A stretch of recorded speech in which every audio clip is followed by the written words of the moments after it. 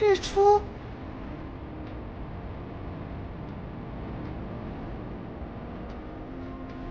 你闹这么一出，就是为了带我来看日出啊？你这么懒，每天睡到日上三竿，是不是从未见过朝阳？哼，难怪化形千年，法力还如此微弱。都跟你说了，我法力微弱是因为仙根破损嘛。再说了，朝阳不就是夕阳，都是红红的、圆圆的。我看过夕阳，也就等于看过朝阳啦。满口歪理，专心晒你的太阳。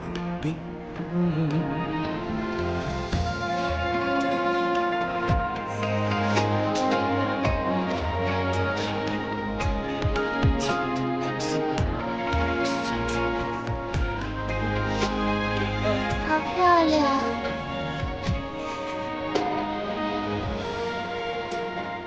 你就这么开心吗？当然了，这里好美，本来以我的身份，永远都不可能来的。仙界就是这般虚，狗改不了吃屎，满口仁义道德，其实贪婪霸道，占下最好的地界，却只凭出身就被其他人划出尊卑贵贱。大强，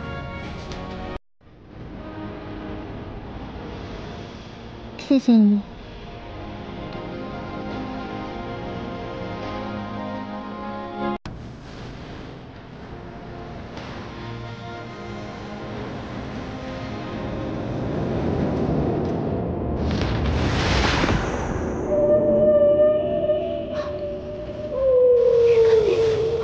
你快看，是云剑！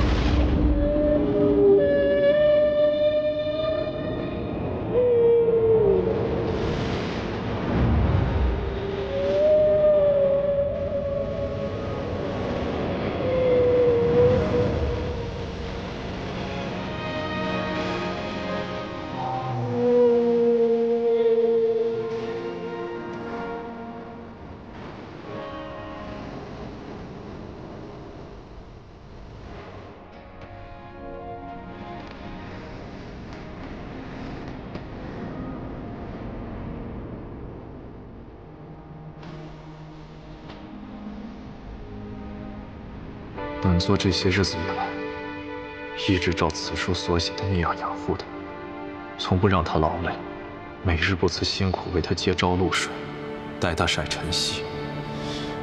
可为何他的法力还是没有明显好转？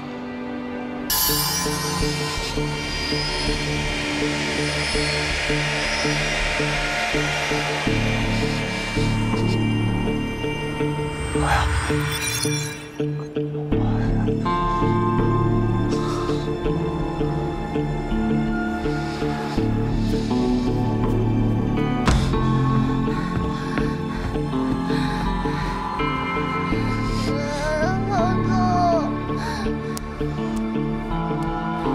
本座分明是照书养的，怎么越养越糟了？我就快不行了。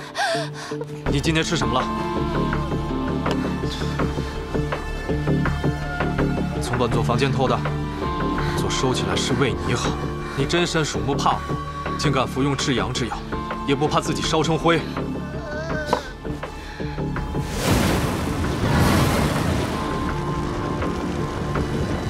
泽强，我好像快不行了，我是不是要死了？是。我还不想死。大强，我发现你这个人虽然脾气臭、嘴巴毒，但是本性却不坏。这三界没有比本座更坏的，比坏你都要争第一。本座本就是第一，何须争？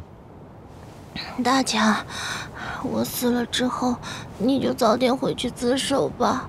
失去自由总比没了命强。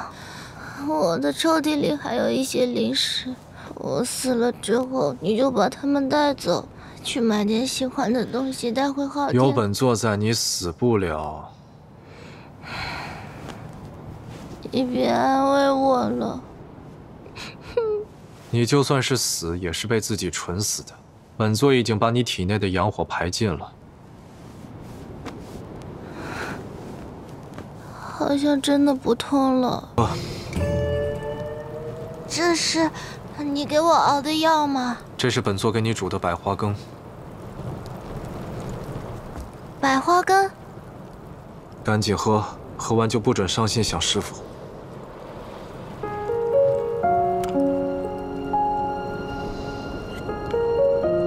你是为了不让我伤心才给我煮的百花羹吗？嗯。